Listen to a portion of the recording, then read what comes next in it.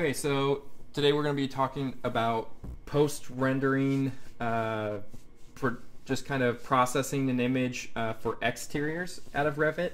As you can see, so this is an image that I've rendered of a home that I don't do a lot as far as plants or anything like that in actual Revit. The grass that's in Revit is absolutely terrible. The trees that are in Revit are really kind of pixelated and kind of fuzzy and aren't great.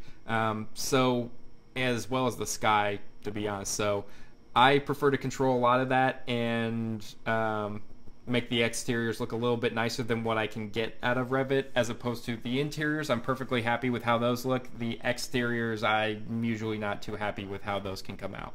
So essentially, when this comes out, I've just got a sun kind of lighting condition on this, and the sun in Revit does cast kind of a yellowy haze over everything. So the first thing that I do is I come up and hit hue and saturation, and I'll come into my yellows and just kind of take some of the yellow out of it. So like 35 works pretty well, because this stone is a little more of the tans and grays. If I get up a little bit closer, you can see kind of if I get really close, you can see the kind of stone that we've got on there. But we're standing back so far that the bump map I wasn't super concerned with, because when we're back as far as we are, as long as you can tell that it's stone, that's all that really matters at this point.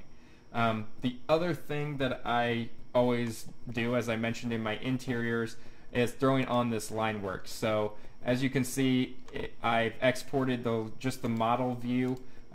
If I throw this on normal and 100%, I've just got the model view. I export at the same size as the image, file, place, and it overlays perfectly. I throw it on a multiply layer and then start decreasing the opacity to where I want it. You can see it once you get down into, we'll say like on this image, maybe like a 33 works pretty well. So if I turn that on and off, it just kind of punches up the edges of absolutely everything, and just kind of makes the image a little more crisp where I want it to be. So once I've got this image, you can see some other things that I've done. I've got all of my pathways as like a darker gray. That way I kind of know where that's going to fall. And the other thing I've done is I've kind of put in some planter beds. That way the perspective, I can see kind of how those are going to lay out, how much room I've got. That way I don't end up building a whole bunch of plants and stuff way out into this space. But other than that, I've got my topo surface as a white material.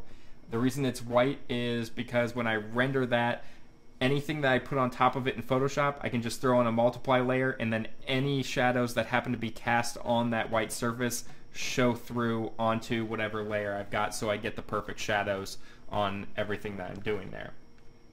So to start, I usually have kind of a background that I just Google image search for different stuff and start picking out pieces of it and throwing those back and forth. So the first thing I've got is just kind of a set of trees, and obviously that doesn't look great right there, but as I get into more and more of the layers, it'll start to dissipate a little bit.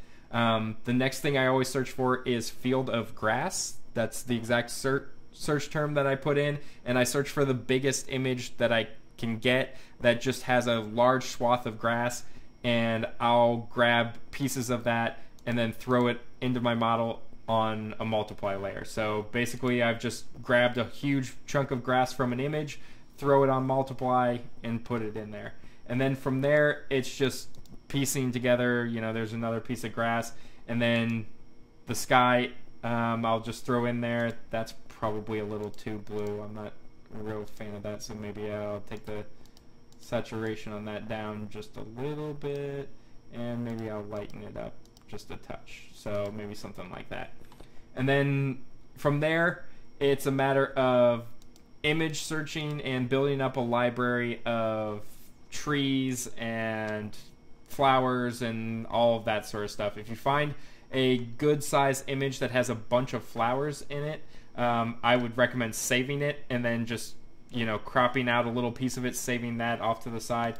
But we'll see this little piece is the sky within the kind of backside chimney there. And then I just start building up different things. So this is the shadow. I'll basically take this tree that I've got and then copy it, put it behind it, and decrease the lightness on it all the way so that it's just black, and then decrease the opacity and hit a filter, blur, Gaussian blur, and blur the edges so that way it kind of sits in there where I want it to. And then basically from there it's just going through and building up piece by piece throughout the entire thing. It does take quite a bit of time to figure out how all of this is kind of going to go together.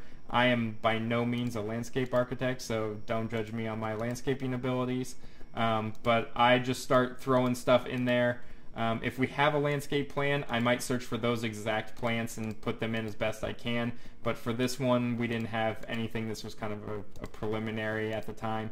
And so I just start pulling in all sorts of plants and all of that. So if I go through absolutely everything, this image ends up being something kind of like this. If you zoom in really close, it's not going to look really great, but the image, the presentation quality is decent at the size that it was printed at. So like I said, if you get in real close, you're seeing all sorts of the goofy edges and everything, but I'm also at 117%. Right now, this 100% isn't what I was actually printing this at. I always make my images quite a bit bigger than what I'm going to be printing them at, just for resolution's sake. I probably ended up printing this somewhere in the size of about that. So that gives you kind of an idea of a rough idea of kind of how I build up an exterior, but it does take time. I'll tell you, this image took me quite a while to kind of process and put together. I'm not the best in Photoshop by any means, so photoshopping stuff does take me a little bit of time. I think this one probably took me 4 or 5 hours of processing and everything just to find the images and kind of stick stuff in there and get it to a point that was decent enough to show a client. So when you're doing exteriors, I tend to start with something pretty bland. Like I said, if we get rid of all of this stuff, back to kind of what we started with, it's pretty bland, and then you just kind of build the whole thing up. You start with the line work, and then from there you're just piece by piece kind of increasing the quality of what you got,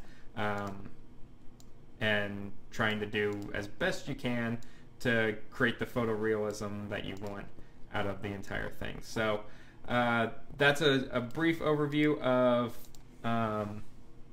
exteriors and kind of processing an exterior. It's a lot more intensive than interiors if you want a similar quality, but like I said, it's up to you what quality level you want to shoot for.